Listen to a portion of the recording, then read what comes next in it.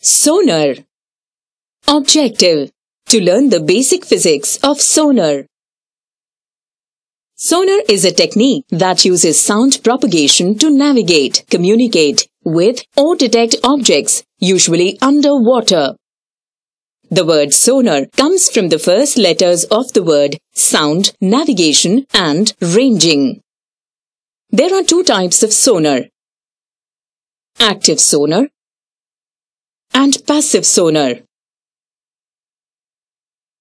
Active sonar involves both the transmission of the sound pulses and receiving the echo of the transmitted sound.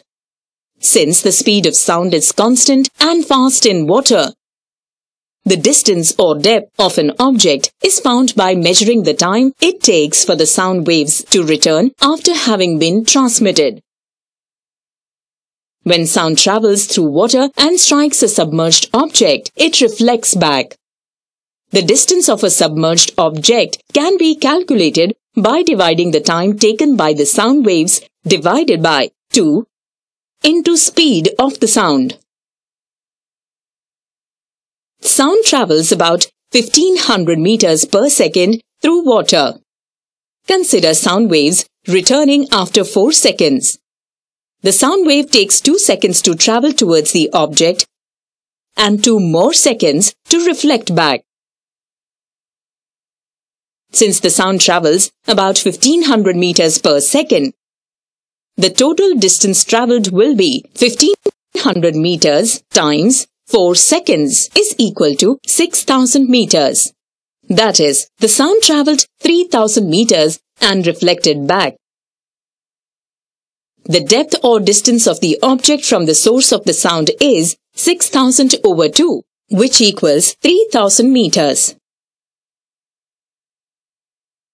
Active sonar can be deployed by helicopters mounted in buoys or on boats. Passive sonar involves listening to the sounds given off by targets.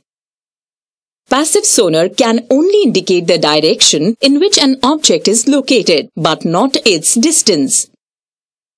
Ships and submarines use passive sonar to locate other ships and submarines. Summary: sonar is an acronym for sound navigation and ranging. It works on the principle that sound travels quickly with constant speed in water.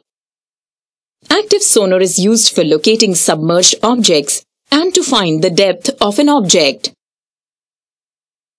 Passive sonar is used to find the direction of an object.